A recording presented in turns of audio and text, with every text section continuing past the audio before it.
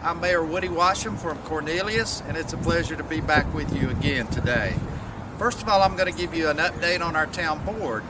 We are in the process of reviewing our growth management philosophy and our growth management ordinances and so forth.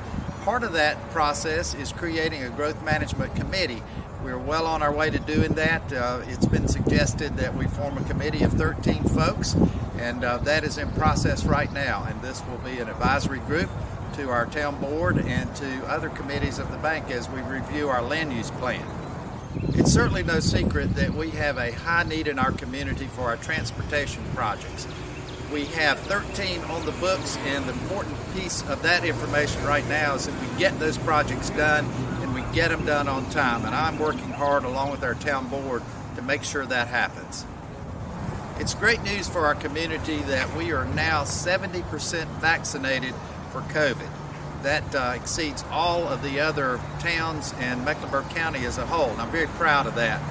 If you need a test, thank you, First Baptist Church, as we're on site here today at the testing headquarters here at First Baptist.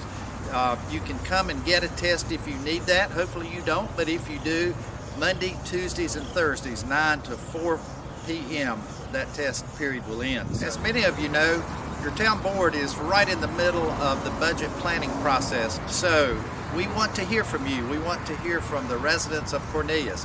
Already over 900 folks have responded to the survey that's out on our website, cornelius.org.